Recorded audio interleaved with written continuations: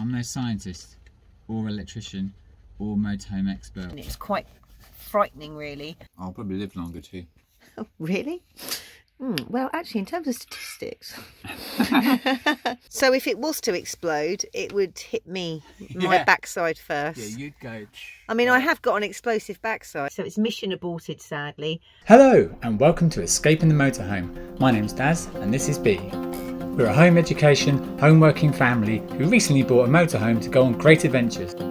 So join us as we take the family on some wild walks, some wild and not so wild camping, explore our surroundings and try new things whilst getting to grips with living and working in our new small space.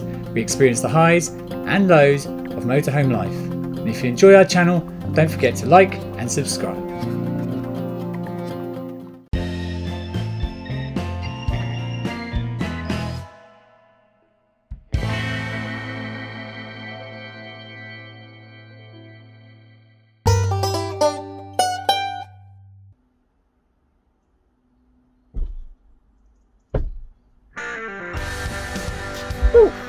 Well, hello everybody, welcome back to Daz Talks Kit. Now, as you know, I love talking kit.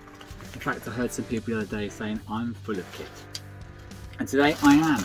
We've collected the post and I've got three things for you. These were all bought directly from AliExpress as a bit of an experiment. First off, this biggest one in here is actually an internal, oh, there goes some of the little suckers, internal thermal blind. Now, it doesn't look, from the packaging size, it really didn't look like big enough for my Ducato, Fiat Ducato windows.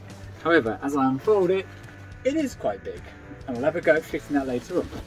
As you can see, it's not particularly thick, so I'm guessing the silver backing is what keeps the heat in. Whereas the window covers I've got with the van when I bought it are like a duvet, but they go on the outside. And the problem with that is, especially this time of year, they'll get rained on or there's a lot of dew on them. So when you bring them into the van in the morning, they need somewhere to dry out and there's not a lot of room in here for that sort of thing. So we've gone for internals. This internal blind kit for the Fiat Ducato was actually listed as about just over £10 on the AliExpress website. However, with shipping and taxes, it actually worked out closer to about £25, which if you went on Amazon or somewhere else, it's probably not far off what you pay anyway, and you'd get it in a shorter lead time. That took about 3 weeks to turn up. Okay, number two. So here we have it. We've got a voltmeter. This was about £5.50 online. It feels a little bit light and perhaps a little bit cheap, but I'm only going to use it occasionally. I've never had it in my arsenal of tools up until now, but I always find occasionally there's a need for it. So with the solar installation and battery upgrades that we're looking at coming soon, I've got a feeling this might be useful for testing that. And maybe it's useful for testing the kids' batteries in their toys, something like that anyway. And then finally, smallest purchase, a replacement for the cigarette lighter up front. Neither of us smoke and no intention of doing so. So we're going to take the cigarette lighter out and pop this in, which is a dual USB charger. I've seen the installation online, doesn't look too hard, so I'm happy to give that a go. This was also about £5 for the connector delivered. So there we go, 3 new things to play with, and I'll just give you a quick update on 2 other things I've been meaning to talk about. Okay, the first thing was a stereo.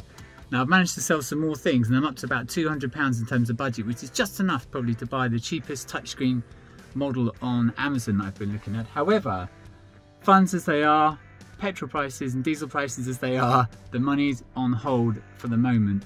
So that £200 is banked, and I'm hanging on to this for a little bit longer to make sure I get the model that I want. The only issue is I've got speakers that sound like headphones, so regardless of how good my entertainment system is here, it's never going to sound right until we sort those speakers out too. The other update is regarding this window here. Now if you've watched our first video vlog, you'll know that within hours of buying it, one of our little squirrels managed to snap a bracket on the inside of that window and ruin it. We had a quote, it came from Caravan Crazy online. The guys very kindly quoted for me, however the cost was $474 including VAT, so that little window is going to stay like that for a little bit longer. Hello. Right, welcome to the cab by the way.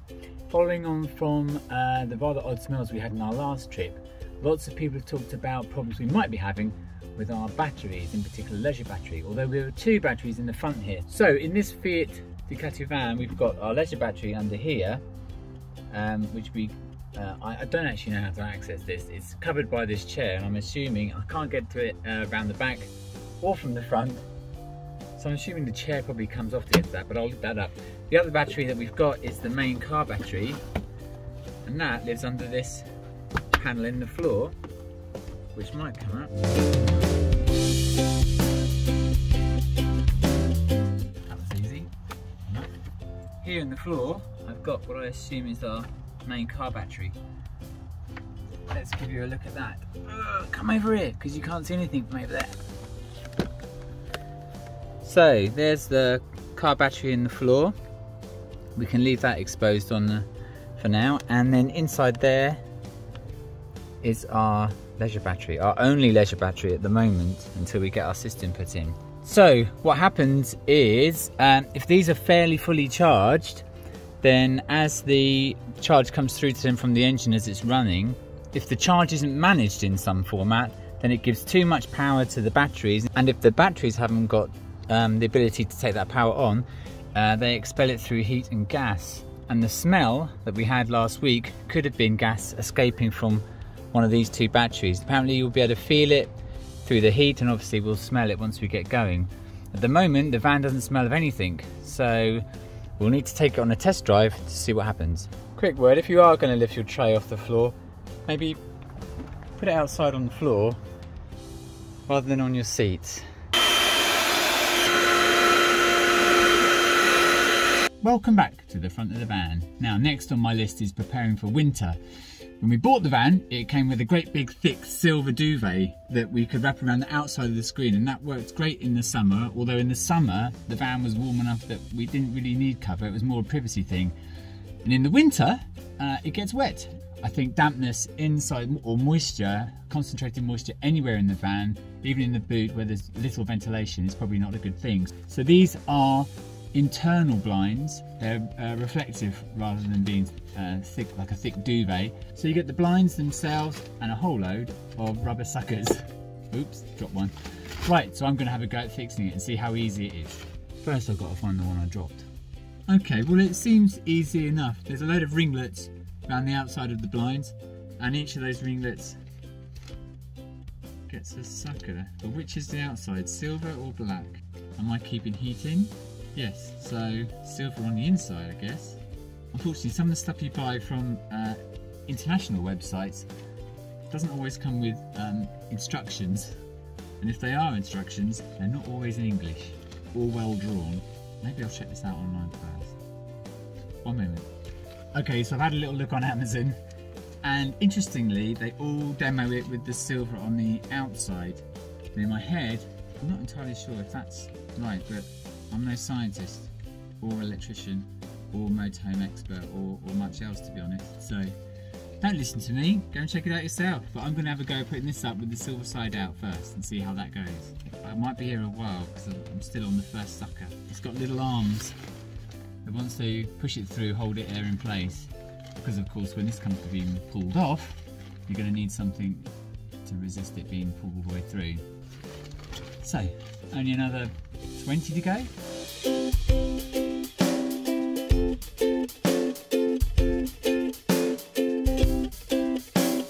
Right, I've got all my little plastic suckers on.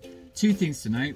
What's nice is it comes in 3 separate parts, so the 2 sides and the front. Now with the external, it's all one part, and it's quite a lot to handle. If one side starts to fall down, they all fall down.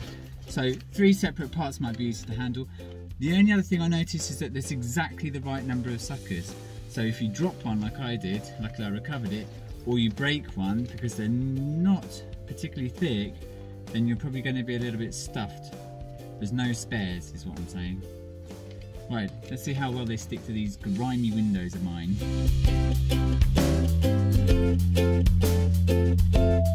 So, as you can see, they go up fairly easily, although they do, 1 or 2 of them, are having an issue sticking. Now I'm not sure if that's a product fault or if it's really just to do with dirty windows. So I probably need to give those, to be fair, the windows are good clean, and even, you know, I could lick the suckers and stick them on for better adhesion. One good thing I did notice though was on the main screen in front of me, the big windscreen one, Once you've stuck the ones across the top, you can basically tuck the bottom ones in. Maybe use the corner ones just to stretch it out. So if you do ever manage to pull off or break one of the suckers, you can probably use one of the low ones like down here to replace it with, and then that will make the whole thing last a bit longer. But on the whole, it felt really cozy and it was really easy to put up. I did have to remove my dash cam though. It's obviously not designed for that. It's designed to go around your rear view mirror, but not anything else you might have stuck to the windscreen. So far, so good. So for a proper test, I'll need to clean the windows and take it out on our next escape. If you want to know where I got this, I'll put a link in the description below. Good evening everybody, welcome to the van. Now, we've managed to coerce our 17-year-old into looking after the other 3 boys, allowing B and I to nip out for a test run with the van following that bad smell that we had on our last trip, to give it a proper run. When I've got into the van, there's no smell at all. I think we're going to head to Portchester Castle. So we've already done about 4 miles and there's been no smell at all so far. So what I'll probably do now is just check if the batteries feel warm and have a general sniff about. But at the moment, it smells all right. And very shortly, it's going to smell of Chinese takeaways. So I'm not sure if we'll be able to smell that smell. Mind you, saying that, it was so rough, I don't think you'd be able to cover it up with anything. Okay, that's the bathroom clear. Let's try. Oh dear, travelling. By the way, this is the best sound ever. I am getting in it. There is a bit of a whiff over here actually. I think that's where we've left some old water. Okay, sink smells a little bit, but nothing like the eggy smell that we had on that trip either. So since that last trip, I have cleaned out the toilet cassette, so that's got fresh chemicals in. We have emptied the grey waste, so there may not be any smells emanating from there. If those were the cause of the horrid smell last time, that just leaves the batteries. We've done 4 miles, like I said, and it's okay so far. We've got about another 4 miles to go before we can stop and eat, and then we'll have about 8 miles drive back, so we'll see what happens. Oh my goodness, I like the way this glows.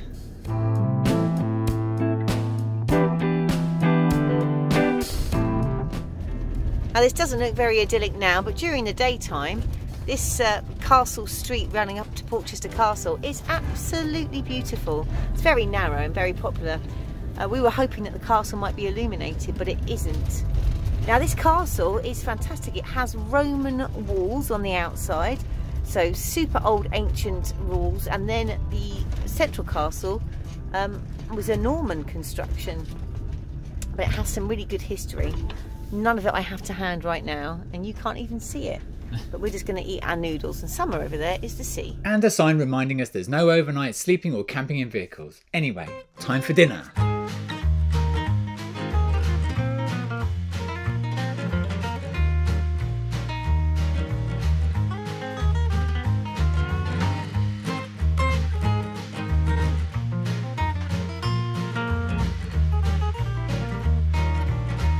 What's the verdict? It's really nice. Yeah, it's really nice because I know they understand that vegan food isn't the same as vegetarian. But also it's quite nice because it's quiet.